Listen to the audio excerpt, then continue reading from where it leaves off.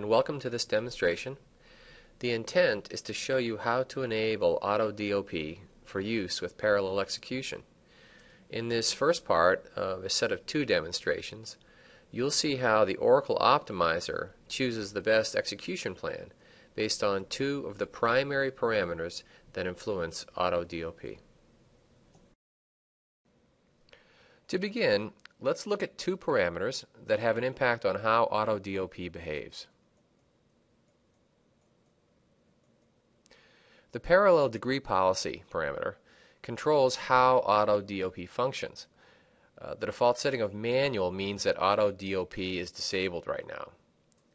The parallel min time threshold parameter determines the minimum elapsed time for which parallel execution is going to be considered by the optimizer. The default setting of auto is equivalent to about 10 seconds. Now we'll go ahead and turn on auto DOP, and then next we'll connect as the SH user and generate an execution plan for a single table scan during a select.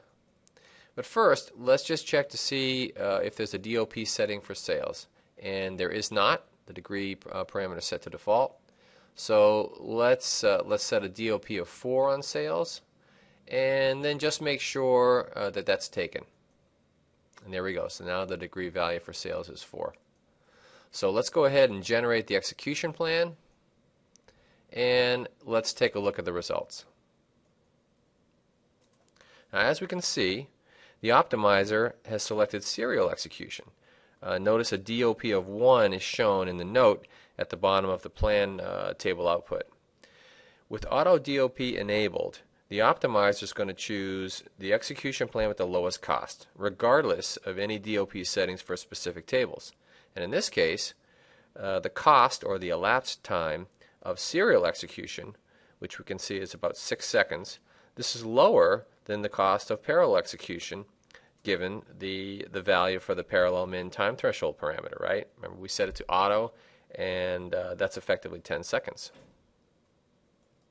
So now we're going to go ahead and reduce the minimum time threshold parameter, and then we're going to run the same single table scan again to see whether parallel execution is chosen. So we can see that auto DOP is on. The time threshold is set to auto, so let's change that now to 1 second. Let's go ahead and log into the SH schema, and now we'll go ahead and generate a new execution plan. And we'll take a quick look. So now this time we see parallel execution has been selected. The optimizer determined that the elapsed time for parallel is now less than the serial execution. Notice the parallel execution should take place in 4 seconds. In addition, the optimizer has determined that a DOP of 2 had the least cost, even though we set a DOP of 4 on the sales table itself. Now, this is the end of this demonstration. Please move on to the next demonstration to continue.